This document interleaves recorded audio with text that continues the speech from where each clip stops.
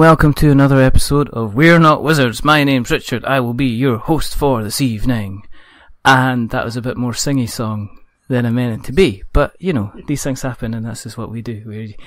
We don't bother editing. As our guest is going to find out, we're just going to go jump in and find out what it's all about.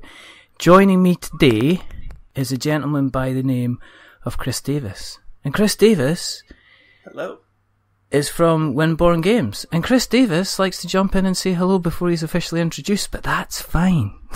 As we went over before, I don't play by the rules. No, you definitely don't play by the rules. You are a maverick. You're a maverick, you space mountain rider, you. And this is it's a quick start on the Kickstarter episode. Now what we do in a quick start on the Kickstarter is sometimes there will be people who are running Kickstarter campaigns and we are in the middle of the Kickstarter campaign, which Windborn Games is running, for their game, Runes of Ragnarok. So, we've invited Chris on, because I saw a post on Facebook, and then, as usual, I went, oh, he's releasing a game, let's go and talk to him, and we had a conversation, and it kind of came about from there, didn't it, Chris? Absolutely. So there you go. So thank you, first of all, for coming on. Well, thanks for having me. It's a pleasure. It's going to be fun because your game looks rather interesting. For people who are joining us for the first time, hello, thank you for joining us. If you look outside, we have a range of fruit smoothies. There's banana and strawberry, there's peach and passion fruit, and there's also one that's got yogurt, which is probably going a bit off it. I would maybe potentially leave it alone. The reason that we do this is because we quite simply believe that there's not enough podcasts about board games. In fact, it's official. We are one of two in Scotland. and the other one is the lovely people that I met at the Glasgow Gaming Festival recently, which is Unlucky Frog Gaming. So quick shout out to those guys. If you like us, check them out because they're just as Scottish, except they're a little bit more Scottish because they're based more kind of Glasgow way, which is even more Scottish than us. And the second reason that we do this is because we like to chat to people like Chris to find out a little bit more about them, and then also by association find out a little bit more about this fine game that he is currently searching for funding. So what we want to do, we're going to have a little kind of jump back into the mythology of the past. We're going to kind of have a quick stare at the rainbow road of the present before we saunter off into the Ragnarok of the future. That's probably the worst statement ever, but I'm sticking with it. So, it was beautiful. Thank you very much, Mr. Davis. You're far too kind. Do you want to tell us a little bit about how you got into the hobby in the first place? Just a little bit about your history. So I started out just playing video games as a kid, like most of our generation. Okay. And playing, the normal family board games like Scrabble, Monopoly, that kind of stuff. And as I got older, I got into Magic the Gathering. Okay. And were you a big collector of Magic? Yes. Too much money. Okay. How many cards did you have? I never bothered to count. That's a lie. But I will say that I still don't know where to put them all to this day. Okay, so are we looking at more than 10? Yeah, a little more than 10. More than 1,000? Maybe 5,000? Probably 5,000? Let's just say around 5,000 because I honestly have no good concept of what that looks like. So sure, 5,000. That's what I tell my wife. I've definitely only got 5,000 Magic cards. Now, my wife is the one who got me into it. Whoa, so between the two of us, it's probably like 10,000 cards. Really? Yeah. That's fine then, because then you don't have to do the kind of the sneaking kind of in with the mysterious package under your arm. What you been buying again? Nothing, honey. Just going to the den. Yeah, nothing. What are you picking up the sleeves for? But Runes of Ragnarok was actually born out of my love of Magic. All right. So I liked the combat games, but I didn't like that you had to keep spending tons of money every day. So we started out just designing a very, very small, light, compact game that we could take with us. Mm-hmm. So, but I've always been designing games in general, and so Runes of Ragnarok was my first that I started over 10 years ago, and then I put aside for 10 years. All right. And I designed a bunch of just little games, and I got into gaming with my other friends more and more with the board games, but I just play whatever anyone brings to the table, basically. So were you the type of person that would take a game and do different kind of rules for it, invent your own rule sets for it, or were you a guy that was always just, white pad and pen, pieces of paper, mucking about with rule sets for yourself, inventing kind of your own games?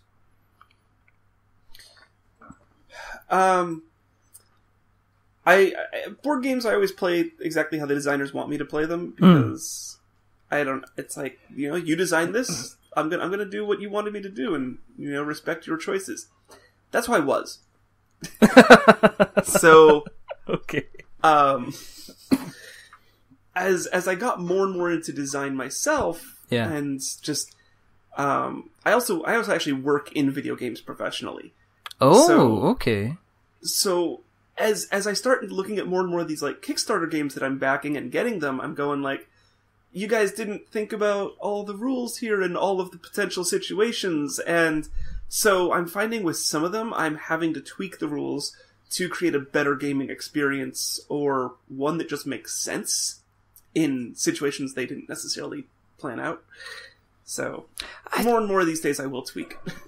Well, I think that's kind of encouraged. I mean, I think especially through Board Game Geek, I'm always kind of seeing there seems to be the couple of flavors where you get kind of people checking the rules, and you also get guys kind of openly looking at variations. I know the Dark Souls board game, I know that David Carl's been quite open to say, well, listen, here's a rule set, you can try this instead. If you want to do a boss rush mode, you can do that kind of instead yourself. So they've been quite open and flexible. And I think that's just maybe the type of game Dark Souls is there's so many different ways to play it that I think they went, well, we can run with our rule set, but let's leave it open and see how other people kind of want to play it as well. What is it you do in the video game industry then? Video game industry is pretty, you move around jobs a lot. Uh-huh. So, I've worked on Guitar Hero, Final Fantasy, WildStar, which is an MMO, and currently I work in Match 3 mobile games. Oh, okay. Cool. So, okay. Yeah. So are you a kind of programmer, designer, graphic boy, sound guy? What is it you? I am a designer. Oh, you're a designer. Oh, cool. Okay. So yeah, depending on the company, that can be a very, very complex job, or other companies, it's just make some levels. Okay. So. Okay. Do you find that are you applying any of the stuff that you're kind of learning as you become more of a designer in the board game stuff? Are you applying that to work? Do you get that flexibility, or do you do the other side? Do you take some of the stuff that you've been doing in your job and applying it to how you're putting together the games that you're making? So the game design aspect itself doesn't quite translate, at least for Runes of Ragnarok, but other aspects do, learning the social media, interacting with fans, the transparency, reading data and all the metrics that are coming through across your way. So that kind of stuff from my job has definitely helped translate over. Okay. Cool. Anything you've been playing at the moment that you're getting to the table on a regular basis? Obviously, apart from Runes of Ragnarok, I guess you've got that to the table a couple of times. That's my work game. No, I know. Count. Is do you get to the point where you're like, I know I have to play this and try and break it, or are you still able to what you been kind of playing recently? So one of the staples that I like bringing to the table are the DC deck builders. Oh, right, okay. Those are just lots of fun. All my friends, we know the rules. It's very casual, easy to pick up, just get going. And one that I got to the table this last weekend after months of it just sitting on my shelf was Tiny Epic Quests. and that was a lot of fun. We didn't get to finish our game yet, so I've got it like just pictures of the whole board, and I'm like eager to get back into that. I've so done that. I've so done that when I used to play Mice and Mystics with the kids, and used to be wary that when they were quite young, they had a limited attention kind of span. So when you knew that they were kind of like wanting to do something else, it used to just freeze, take lots of photographs from above, everybody's equipment cards, what the board was like, what the status of everything was, and then kind of carry on from that. We used to do that with Monopoly when I was a kid, you know? It's like, alright, everyone get different Ziploc bags, this is my money. What, did you have epic games of Monopoly or something? Oh, those things lasted days. Really? Oh yeah, me and my sister were really, really into it. Did you ever, okay, here's the rule then. See when you had to pay a fine? Did you put it in the middle that everybody then won it if they landed on free parking, or did it go back into the bank when people paid a fine?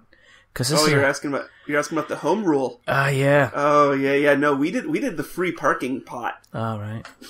Yeah, no, that was now to be fair, when I was a kid, I didn't know that wasn't the rule, and I learned later, and I was like, well, it's stupid to not have that. Like, what's the point in having free parking if you're not actually benefiting out from the? Yeah. You know. But then there was other rules as well. We used to play the rule where you didn't have to buy the property if you landed on it.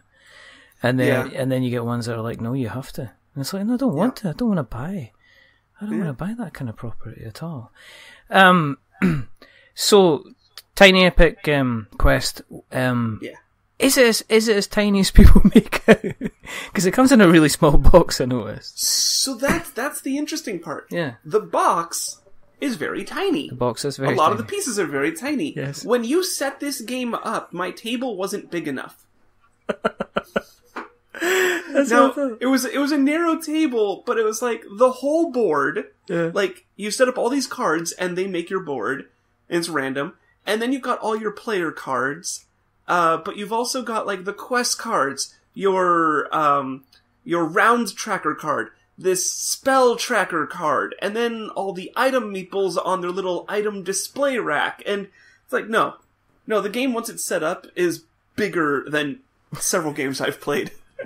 It's like that. I've got this, or I've got Scythe. I've got this, or I've got Scythe. But at least the box is small on my shelf. I suppose. Then you get monster boxes. I know that I've seen people take Mechs versus Minions down the gym to kind of bench press it. Because I don't know if you've seen the size of that box. Yeah, no, that thing's pretty big. Do you know what I mean? It's like, how much are you pressing? It's like, benching, I don't know. I've got a Mechs versus Minions here. Oh, it's fantastic. I'm not allowed to talk about Mechs versus Minions anymore. I've been banned. Oh. It's like I should ring the Mechs versus Minions bell to say I've mentioned it on the episode, because I'm still totally, really, really liking the game. You should just look for sponsorship then. No, they're threatening lawyers. Oh. Just leave us.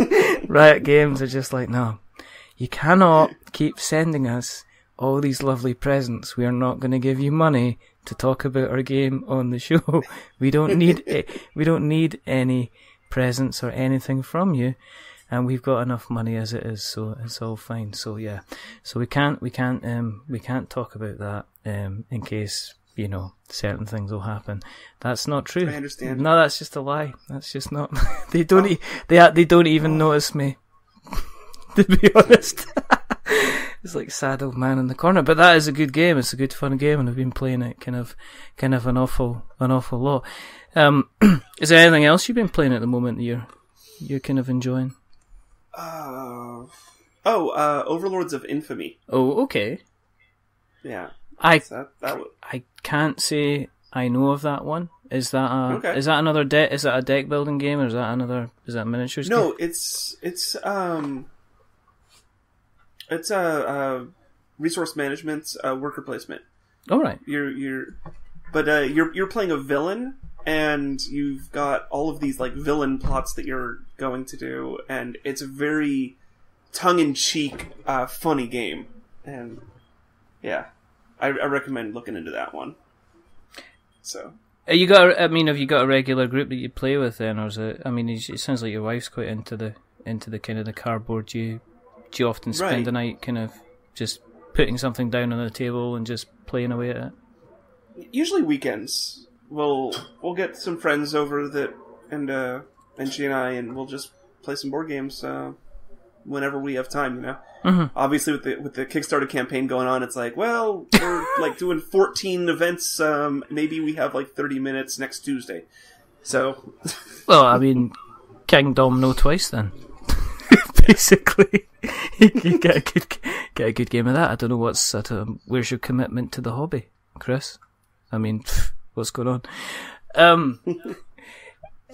And then, is there anything that you're kind of looking forward to, that you're kind of thinking, right, once the campaign is finished and done, and then we can start looking at the manufacturing? Have you got any games that you've seen recently you're going like, oh, that looks kind of nice, so I'll have a shot of that? I've been pretty busy, so I haven't been paying that much attention. One Kickstarter that's up right now that I'd love to see succeed is Loot the Body. That looks like just a fun, simple little RPG-ish card game. Yeah, I've seen that. In fact, I think I am currently in discussions with them getting them on the show. Potentially potentially next week. That reminds me. If you do have them on, they and us, we were having a little throwdown between our creatures to see which was more badass. Okay. I'm still unconvinced that they ever beat us. All right. Well, tell you what. I'll email him just now. Well, here I'm speaking to Chris from it came out Windiest. Damn you, autocorrect. From Windborn Games, and he said he didn't think you won. Our creatures were better than theirs. He didn't think your creatures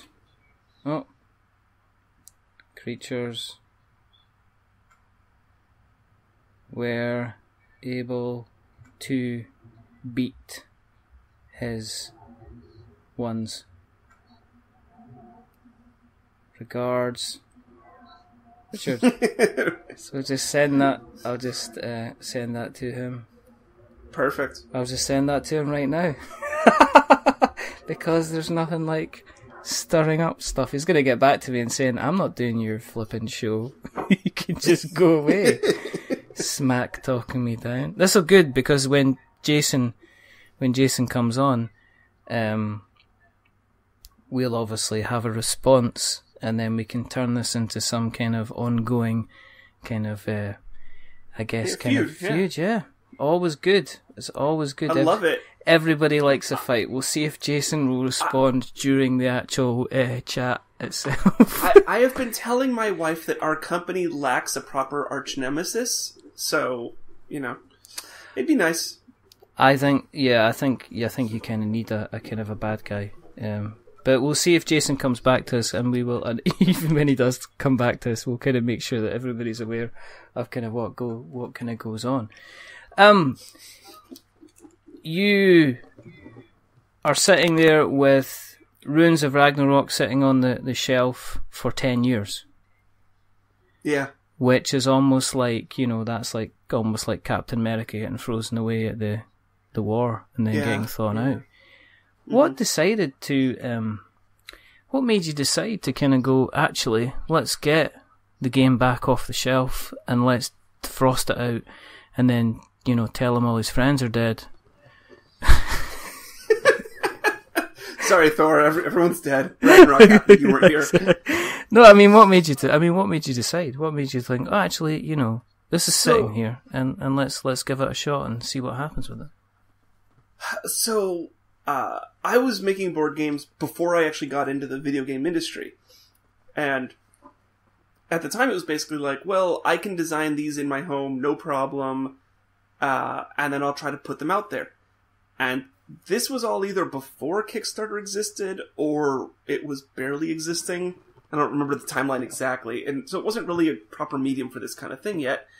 And so I was trying to submit to actual game companies that were still accepting submissions. And as I was like finishing up the game, they were all drying up and saying, we're not taking submissions anymore. So it was like, I didn't know what to do with the game at that point. Oh. So I put it on the shelf and I kind of just let it sit for years. And then last November, actually, I started really getting into board games again with a group at work, and we're just playing all sorts of new games, and they're bringing in all these Kickstarter games that I've never seen. Yeah. And I start realizing, oh, like, Kickstarter is a really, really good place for this nowadays. Like, there's actually an audience and an expectation of this kind of stuff. So I dusted off the old Runes of Ragnarok and said, let's make this happen. And when I did, 10 years had passed, and my game was crap. So, the game industry evolves so fast. So I realized I had to get to work. So do you still have a copy of the crap version of Runes? Oh, definitely. Do you? Never delete anything. Yeah. You gotta keep with it. It's okay, it's not that it was a crap game. What happened was it was more like it was going to be like a $5 to $10 game that you play, here or there but don't really give much thought to, kind of thing. Like, the whole game actually fit in this small pouch that was probably smaller than your fist. So it was pretty much like Magic the Gathering. Close to it. Yeah. It was there were the 5 dice that you rolled, and then just some tokens for the creatures themselves. All right, okay. And that was the game. It wasn't what it is now. There were no spells, heroes, abilities, all that other stuff. It was just a very watered down game. So did you keep the key concepts, or did you decide, right, listen, I gotta just step away from this for a bit. I gotta kind of come back to it and kind of look at it with a fresh set of eyes. No, the core concept remained absolutely the same. So the core mechanic in the game has always been you roll 5 dice, which are now the rune dice, and based on those symbols, what do you do? Yeah. And so now it's, you gain the focus, which is the currency, and that's how you're buying your creatures or upgrading your hero. You've got 4 different spell types for affecting creatures and just like modifying combat and kind of screwing over your opponents. But like that core mechanic of the dice rolling, it absolutely remains the same. All right. Okay. Was there change in the art? I mean, has the art style kind of stayed the same, or when you were realizing that there was no art. All right. Okay. So the answer to the question is yes. What's that stick man, Chris? That's Thor. Can't you tell if he's got a hammer? He's got a hammer. Yeah. It's not a T, it's a hammer. He's got like a helmet with wings. I thought he was wearing a chicken. There you go.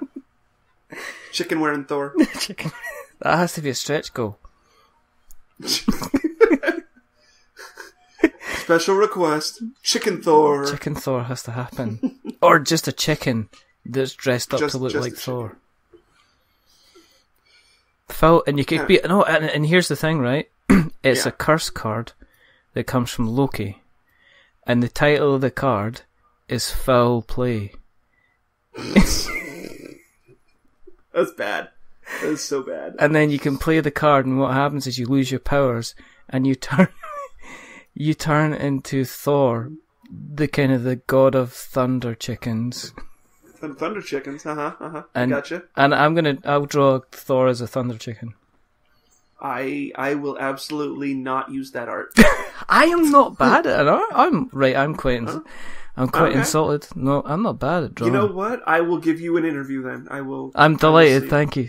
This is now recorded, so this is fine. But yeah, so I mean, is it? I guess in choice of artwork, because this is something that we don't sometimes discuss with creators, did you have an overall view of the art itself? Did you have a design in mind to say, well, listen, we want it to be quite serious, or we want it to be maybe a little bit semi-cartoony, or did you just go out there and see, well, guys, here's my idea, come back to me with your pitches and let me know what you kind of think? I absolutely had a vision. Okay. So I put out an ad, and I got tons of people applying, and I knew that I wanted, a good fantasy artist that had, not quite like the comic book art style, but not the like super detailed CG realistic fantasy art either. Yeah. I wanted between those two. And it was important for me also that the artist knew how to use color and didn't just kind of do drab, dark, apocalyptic scenes, because I know that gets tiring. And when you're looking at the cards, you want visual differences. So I definitely had a vision. And it definitely wasn't going to be like lots of greys and browns, because if there's nothing worse than the apocalypse, it seems to all of a sudden it gets all grey and browny with fire in the kind of the background. So was that a long process? Were you quite particular in picking the kind of the artists that you went with?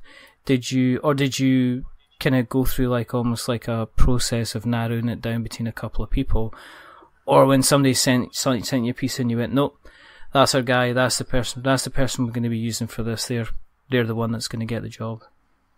I mean, there was a number of criteria, so it was like, I didn't specifically set the price on the artist. I said, how much do you charge?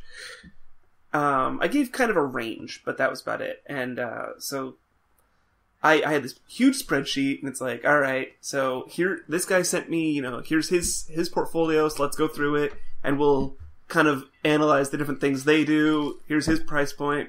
Where are they located in the world? How good are they at communication? Because you don't want someone who's crap at communication, because, you've got a schedule to stick to. And I broke it all down, and it was, I'll say it was probably about a week to 2 weeks to go through everyone and really whittle it down. And but it was very, very difficult.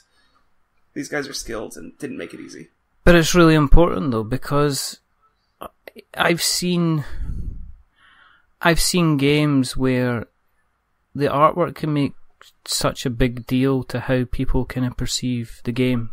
Yeah, I mean one of the latest ones I think that I think the art has had a really big effect on it. Is have you seen Roots? Yes. Yeah, no, the art on that is really cool. The art on that is very cool, and the art on that was the point of like, I don't think I'm really fussed about what this game is about.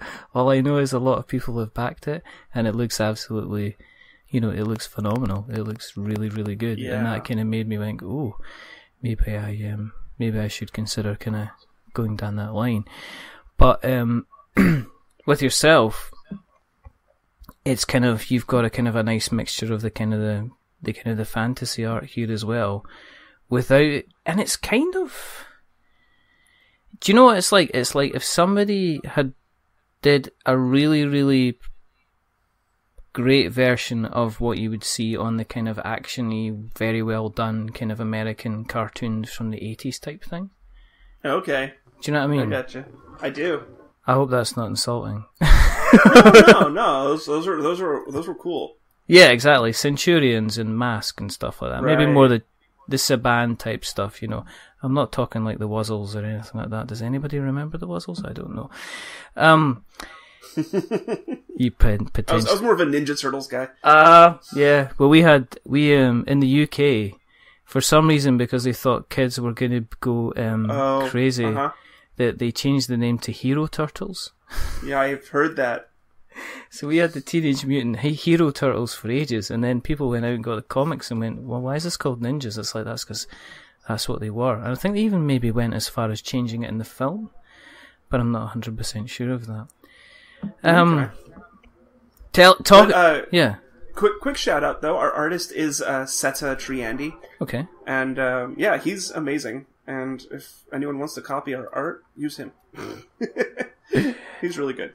Has he done quite a few games? I mean, is that one of the criteria that you looked at as well, whether or not they'd done a kind of like board game art as well? Those guys were usually out of my price point. Really? So no. Right, okay. Seta, I believe he'd done one other game, and he's kind of like he was finishing school, and he's trying to like start his own studio. So he's at that stage where he's like, I need to get my name out there and prove myself and get people wanting me more and more. And he's been absolutely amazing over the past 8 months working with us. Yeah. And so and if we hit our stretch goals and whatnot, then I'm going to keep using him for even more stuff. Okay. Because I mean, I think what's apparent nowadays is that you don't start spending money after you're funded. You seem to spend money before you even get to the stage where you're kind of like pressing the go button on the campaign. Oh, absolutely. Yeah? You gotta invest. You gotta spend money to make money, and getting free artists or people that work for you just for free. It's like, the people on Kickstarter, they see that. They see that you're not really committed to the project if you're not even willing to invest. If you're not willing to invest your money, why should they invest their money? Yeah. And you want quality work, then you better, put your money where your mouth is. It's the old exposure question, isn't it? I mean, if somebody comes up to me and says, I'll tell you what, if you can do this, this, and this for me, I will give you lots and lots of exposure. And it's like, where?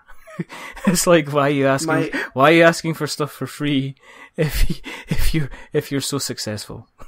My favorite rebuttal to that is people die from exposure. Oh. It's not something you want. Yeah, that's really good. Damn it, that's really good, Chris. Yeah, it's not mine, but I'll take it. I think we're going to have to credit it. That's the name of the episode then. No, I don't know how to work that into the title. We'll think of something anyway. Mechanics wise, how do you actually play? How you're sitting down with your copy. How do you go about kind of playing it? So, first off, it's everything you need to play is in the box. It's not any kind of collectible game. So some people have asked about that, and it's like, you don't got to worry about like dropping tons of money. But we have a tableau of creatures. Yeah. That you set up each game. There's 24 creatures in the game. You'll play with 5 or 6, depending on the number of players. And all players will be going for the same pool of creatures. And you'll each get your hero, which is one of 4 Norse gods. Though we've got a couple more tucked away here that we're going to be releasing soon. Okay. Our first is actually when we hit 50%. We're going to reveal the next hero to the world. So, you got your hero, and each hero has unique abilities that you can use throughout the game. And then you've got the rune dice. And the rune dice are what you're going to roll each turn to decide on what spells you get the focus or money that you get, and all that. So you'll roll the rune dice, you'll buy creatures, you'll get spells, and then buy any upgrades for your hero that you want. And that's a basic turn in the ready phase. And everyone will take a turn in the ready phase, building up their armies, empowering their hero and all that kind of stuff. And then you'll go to combat. And then when you're in combat, you got all these creatures and spells, and you just start attacking each other. And slinging spells around to kind of just power up your own guys and weaken your opponents. The way our combat works is a little different from other combat games. Yeah. So it's any creatures you attack with or block with, you just total up all of their attack and defense and treat it as a single unit, basically. There's no, like, I attack with this guy, and then, like, I block this guy over here, but not this guy. You're not finagling all of the individual creatures. It's literally just comparing the numbers of both sides. Oh, right, okay. And it's a much simpler system, and people are able to pick up on that a lot quicker. Yeah, I've seen that used in, I think at Marvel Dice Masters. I think a lot of games, the Final Fantasy card game, you've got the option to decide whether you're going to block an attack or kind of let it through. But yeah, you're right, it can lead to confusion, especially when you've got life points on the Final Fantasy figures of like several thousand, and it's like, well, why can't you just take the zeros off? It's like Yu-Gi-Oh! All over again. Yeah, and you basically face off one against each other.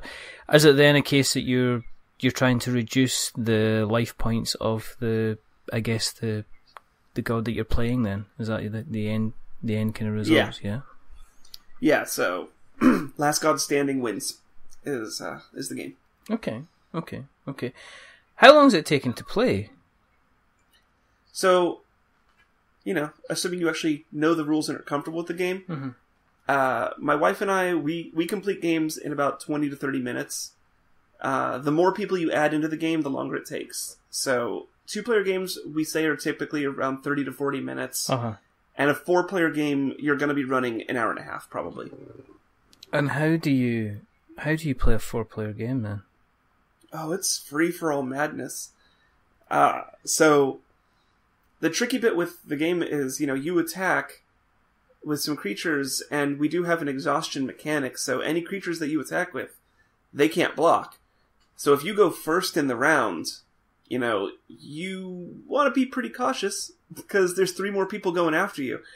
So you just gotta be careful and watch your step as you go.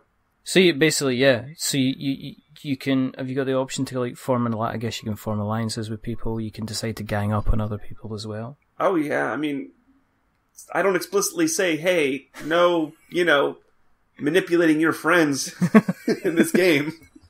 Passing them $10 or something like that. Now remember what happened last time. I love when players, start bargaining with each other, well, don't attack me, attack him, and then I won't attack you with this, or, whatever.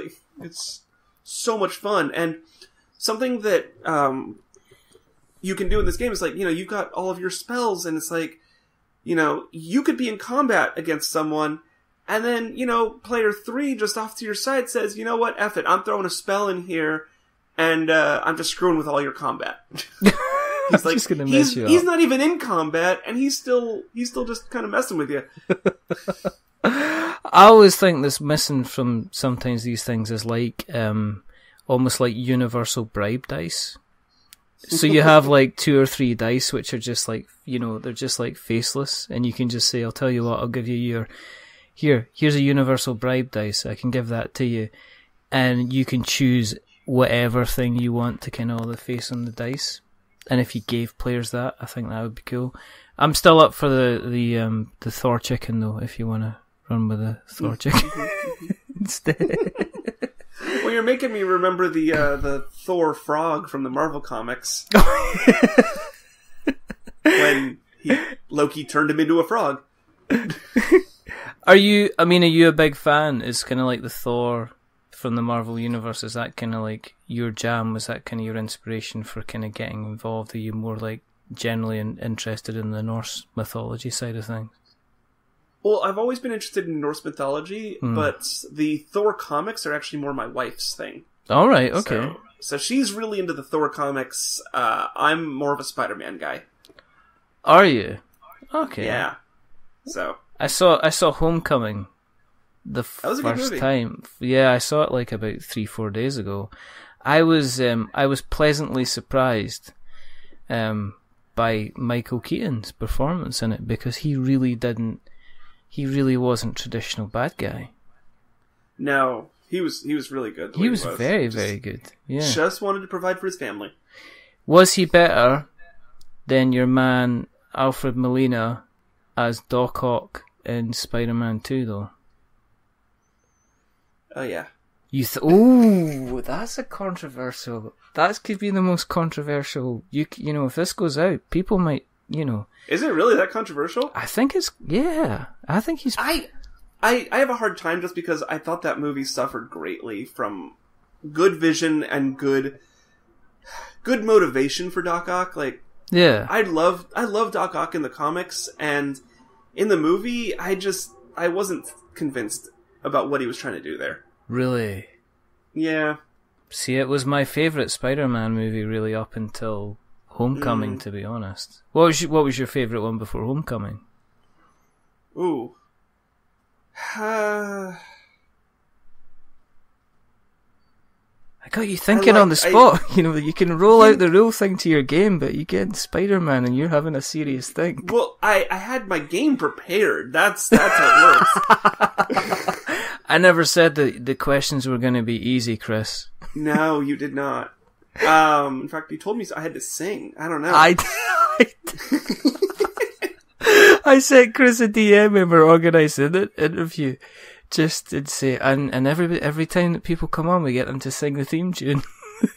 You came back and said, right, I'll be having shots before I come on. And I had this horrific vision of like you coming on kind of like half drunk. It's a game, okay? It's about nothingness and apologies. Do you want to see my Thor's hammer? Ha! Kind of thing. I had literally just walked out of Thor Ragnarok, and I looked down at my phone, I see this DM from you, and I'm like, what the hell is he talking about? And my wife looks at my phone and she goes, he's fucking with you. I'm like, no. She's like, yeah. I like to do that. It's just to check. That was all. Because, you know, we've sung the theme tune before. There isn't a theme tune. There's intro music, but there's not like a proper theme tune. You know, we could probably make one up. I have kind of no idea. With you being, serious question. Let's turn it. It's like Montel Williams' final thought of the day or something.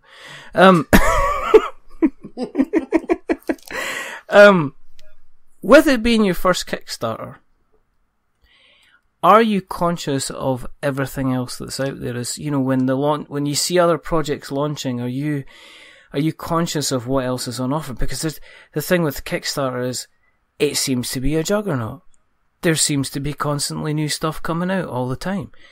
Oh yeah. You know, it's almost, you know, I've seen people say, well, I'm not looking at this game because the guy's only done 3 projects before, and it's like, oh, okay then. I think Kickstarter was meant to allow people who had never done anything before to kind of create something. But were you more conscious of what else was going to be coming out around the time? Or did you just kind of press the button and say, well, this is our launch window, let's kind of go for it? I mean, I set my date. I did actually make my date around Thor Ragnarok, because I just was like, hey, everyone's talking Thor right now and Ragnarok, let's do this. And I was aware of some of the projects that were coming out, and then on the day I hit go, let's start the project. End of the day, I just see in all of the different groups going like, why are there so many projects today? This is overwhelming. And I'm sitting back here going, oh crap. This was not the day for me. I saw that on Facebook. I think that's why I hit you. I think that's why I hit you up on Facebook, because I saw you could. You were like, so many. There's 7 projects gone live today. I can't remember the ones, but I remember seeing. Was it which group was it? It wasn't Board Game Geek, because I don't go there because it's just. There's the Board Game Group or board whatever. There's like the generic Spotlight. I think it was. Spotlight? I think it was Spotlight. Okay. Yeah, I think it was James. Spotlight. James Hudson won. Just seen you halfway down the comments going, I just launched mine today, damn. And everyone's like going, I've not got any money left, I'm going to have to sell a child or something like that. But, yeah, it's like, I kept up with the projects that came out the day that I launched. Yeah. And after that, it's like, I can't look at everyone else's and just keep, like, you stress yourself out. Because it's like, well, it's like, you look at, you tend to look at all the ones that are doing better than you. Yeah, and you're just like, what am I doing wrong? Yeah. They came out after me. Why do they have more than me? What's going on? What am I doing wrong? And you're over analyzing so much. And, it is my first Kickstarter, so I'm, no one knows me. And, I probably could have done my marketing a little better on the front end, but I'm trying to pick it up now. And, there's just so many people who get this system way more than I do. So try not to stress out. enjoy the ride and just get up there. I don't think you can kind of. The thing with Kickstarter, it's not the.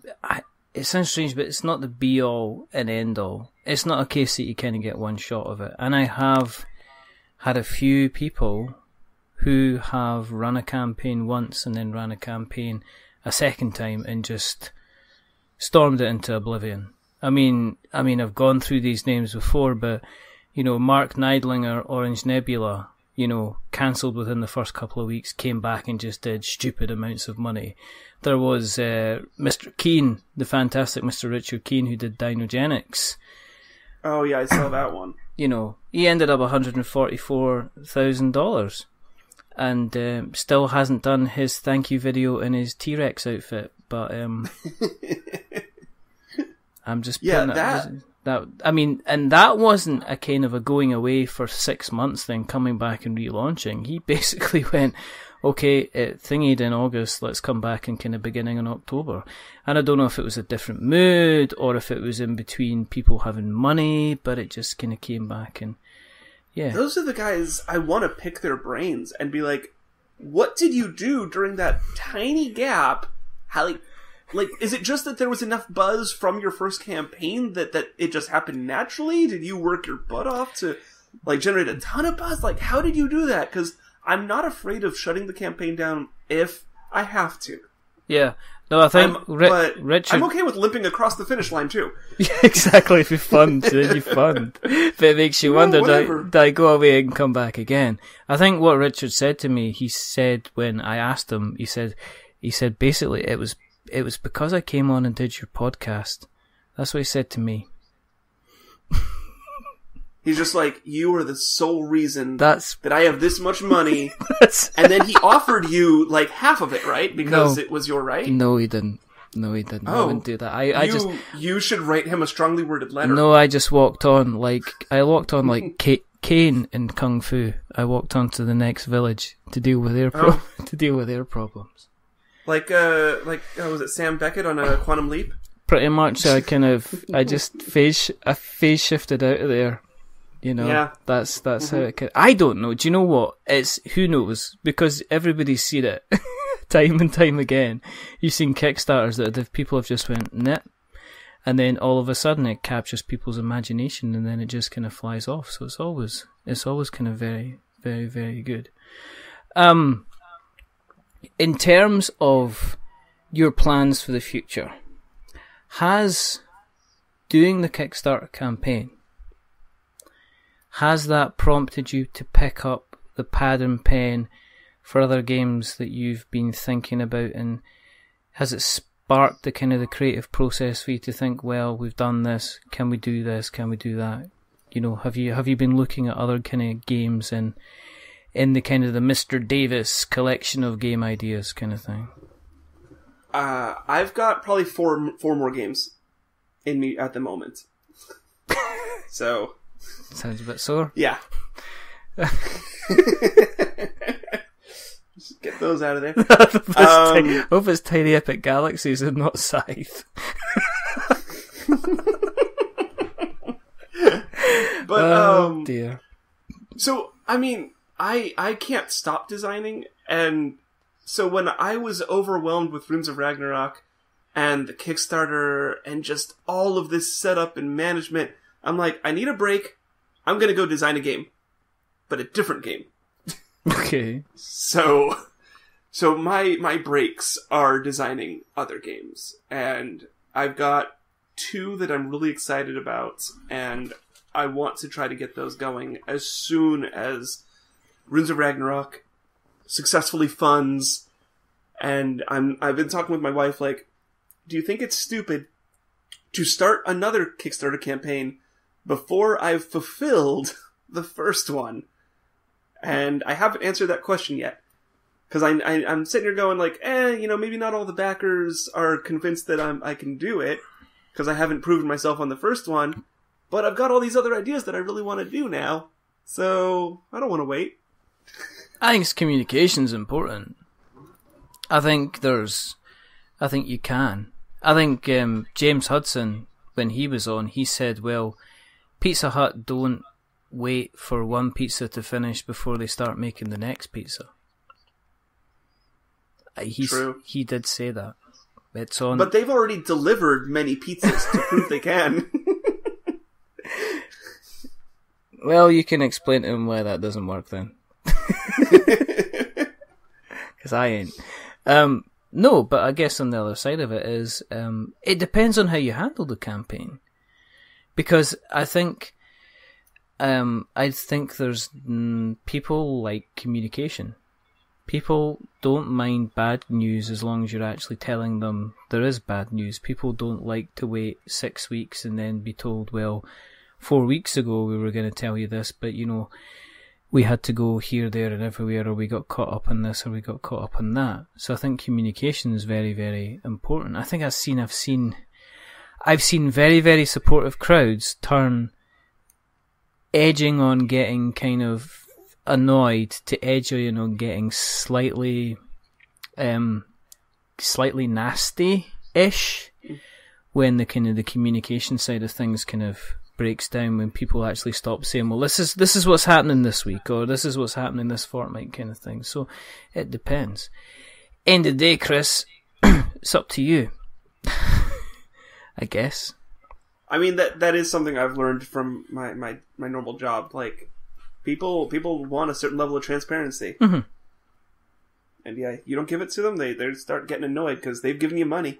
Yeah, exactly. I think do you know what it is? It's like on Kickstarter, when the campaign's going, nobody's actually handed over any cash, and until it actually hits the 000 on the campaign, then everybody is still kind of going along for the ride, and the energy is there, and everybody's kind of getting excited. As soon as the credit cards get processed and Kickstarter takes the money, I think that's when people can get on a little bit on the entitlement train and say, well, I've now funded you, so I kind of expect you to kind of maybe deliver. I don't know. But as I say, nothing wrong with you just going out and seeing. You'll have a good idea of, I mean, what are you thinking about? I mean, are you thinking about something completely different? I'm not expecting you to tell me, because every time I ask this question to anybody else, they go, well, I'd like to tell you, but I'd have to kill you. And, and you're far enough away, so I think that'd be fine. But Hey, I've been to the UK before. Physically. I think I know where Scotland is. Oh, that's nice. Well, your house is coming up in Google Maps. Okay. Yeah. I can give you some general ideas here. Yeah, go for it. Yeah, that'd be nice. Because so we've got 2 fantasy themed games. One is just a straight card game that centers around a bluffing mechanic. Okay. Our second is kind of it's a victory point questing game. But yeah, victory point questing game, and merchants and heroes and all that kind of stuff. And both of those are actually going to be very humorous games. Like, I've done Ragnarok, serious tones. I want something very lighthearted where, people are just kind of amused by the cards and the play itself. So there's that. I've got an idea for a kind of a command line game, but it's co-op. Oh, okay. That's a sci-fi theme. And the fourth is probably more of a kids game, actually, and that's a tile placement game. So that sounds pretty cool. So I think I'm going to go for the card games next, because I want something that is easy to produce. It's like the custom dice in Runes of Ragnarok just took so long to get everything settled and handled with the manufacturers and design and all that. I'm like, you know what? That was cool. Let's do something easier. No, but I can imagine. Cards. Yeah, I mean, nobody sits you down and says, okay, this is what all the stuff you have to go through and design. And I can imagine being on a dice game, that's like, well, we've got to get dice from somewhere. Where do we get dice from? Or where do we get specially kind of printed dice from? I mean, I guess all these kind of things kind of going through your head. Yeah. So let's have a quick recap on the campaign. Let's have a quick check where we are. How is your F5 key on your computer? Have you worn it away yet, or do you still have some of it left? I mean, the F is looking a little weak now. But the 5's just doing fine and dandy. Yeah, no, we posted up some amusing memes on like day one of like just any gifs we could find of like mashing the F5 key, like that was what we were doing. It was rough, you know, just staring at it all day. And you know, it's like day one, you're super excited because you get all the backers. Day two, it's a little weaker but still strong. Day three, you're going, where is everyone? And then the weekend hits and everyone's like outside doing other stuff or hanging out with friends. You're like, hello? Hello? I mean, is it kind of hard work to kind of do things like, you know, stir up stuff in the comment section and things like that as well? Are these things that you're kind of keeping an eye on as well, or? Yeah, no, we're trying to make sure that we're interacting with people as they're coming on. You know, if people have questions, we want to answer them as quickly as possible. And any positive press, you know, we're like, hey, thanks, and you know, always there with the retweets and whatnot, interacting. Okay, so cool. It's basically a job, you know, that may or may not pay off. But you've got plenty. I mean, you've got time left. You have got 30 days to go. You are almost at the 45% mark of the funding. So yeah, you know, you've got time. You've got time to go just now. And we're still climbing, and we're you know, we think we can do it. Well, I mean, you've got some decent reviews in there. You've got Mr. Baraf, good old Edo, who is it the Unfiltered Gamer? Yeah, that was not a review. That was just us live playing it on his show. But I mean, people like to see that, though. They like to kind of see the kind of the playthroughs, and the feedback that's on the campaign seems to be very, very very positive indeed. How much money do they need to chuck in to get involved in this mythological kind of joyride? The game only costs $40, and that's for everything. That includes all stretch goals and anything that we add to the game. That's just what it costs. So, you know, I didn't want to charge everyone like 3 different tiers for different types of components and whatnot. Just, you know, $40 gets you the whole game. And we are partnered with Games Quest in the UK now, so you know, we've got the friendly shipping basically worldwide, so that's good for all of the European backers over there. Yeah, I know those guys by name. It's quite unfortunate. I can email them and they just say, alright, yeah, don't worry, we'll get your stuff sorted out. It's all fine. So that's sad. I don't know if that's a good thing or if that's a horrifically kind of bad thing. But that's a good price point for $40. I mean, I really didn't want to go above 40 because that's what I like to pay for a game. Yeah. So I was like, you know, I'm not gonna be that jerk who's like, well, I only want to pay 40, but you have to pay me 65. Like, I wasn't gonna do that to you. At least not out the gate. Like, that'll be like 2 years from now when I'm designing, you know, my big box game. Yeah, exactly. Now you gotta pay because now I've done 5 games now, so I can command it. I'm gonna fund within 5 hours. So you know, everything's like, gonna be cubic meter box. You know, it's like I think that should cover it. Like the Gloomhaven one. Yeah, it's kind of like, what's your house built out of? Gloomhaven. And there's just a door at the side. It's all made out of furniture. Either that or it's Kingdom Death Monster. That's my holiday. That's my holiday home. Because it's just equally as huge. So $40 will get you in the door. You get your minion cards. You get your custom dice. You get your heroes. You get your relic cards.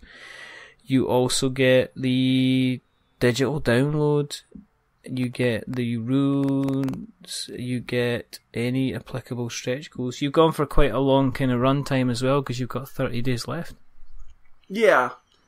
Well, that was kind of a fun stressful thing to figure out because when you're on all of the different forums for Kickstarter advice, everyone will give you different advice. So I tried conglomerating as much of that advice as possible, and it was like, well, if you're a first timer, you don't want to go less than 30 days. Like, okay, cool, I won't go less than 30 days. And then they're like, you don't want to end on, a Friday through Monday. It's like, okay, I want to end on a Friday through Monday, I guess. And it's like, you want to end on the 1st or the 15th. Okay, I want to end on the 1st or the 15th. It's like, you don't want to end if there's a full moon. It's like, everyone's got more and more advice. It's like, okay, I'll just pick the 15th of December. See how it goes. It's just before Christmas, everybody will be happy. And so people have advice on that too. They're like, oh, that's terrible because everyone stops buying on Kickstarter at Christmas, and others are like, well, no, they're spending lots at Christmas time, so their wallet opens up, so Kickstarter's great. And it's like, you get exact opposite advice. You just end up turning off the forums and kind of walking away. Yeah. If people want to keep an eye on you, on where you are on the interweb nets, where can we find you, Mr. Chris Davis? You can find us mainly on Facebook and Twitter. We are at Windborn Games. Okay. And we've also got an Instagram and, of course, our Kickstarter page. Okay. What we'll do is we will make sure that we get all those links so we can put them in the show notes so that we have notes to show. Perfect. One more question. Yes. You are a Viking that has died. Absolutely. You're a Viking that's died, okay? You're no. about to go to the halls of Valhalla. Okay. The Valkyries are here to take you off. You are allowed to take with you any 3 board games. It doesn't matter if a game's got expansions, you can take all of them with you. If a game has multiple different editions, you can take whichever edition that you want. Okay. Unfortunately, the Valkyries have brought with them the smallest of the chariots, so it can only fit 3 games in. Before you set off to the halls of glory and coiffeusing, potentially, is that not hairdressing in French? I have no idea. But before you head off to the afterlife, what 3 games do you pick to take with you? The rules are, there's obviously going to be hundreds and hundreds of other people to play, and the question that's always going to get the yes answer is, would you like to play a game of something? So what 3 games would you take with you? Oh, God. No. Oh, look at that. I accidentally stopped recording right there.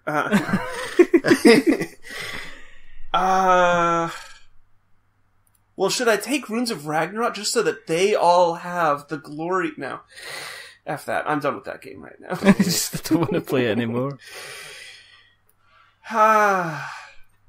First game. I hate you. That's fine.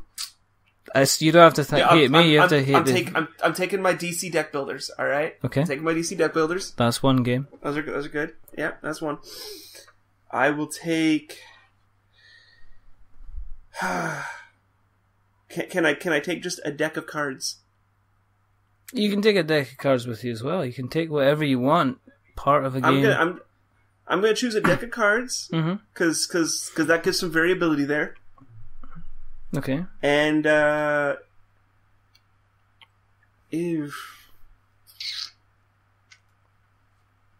any game at all, Chris. You know what? Valkyries again. Monopoly. You're taking Monopoly with you. I'm gonna take Monopoly. Oh my goodness! But your sister's not going to be there. So who are you going to play with? Okay. You just said everyone will always say yes. Yes. Okay, that's fine. Okay. And if I can ruin everyone else's day a little. So to the Hall of the Afterlife with a lot of kind of drinking of beer, general merriment, potential axe throwing, you're going to take Monopoly with you. Absolutely. That sounds fantastic. The Vikings won't know what hit them.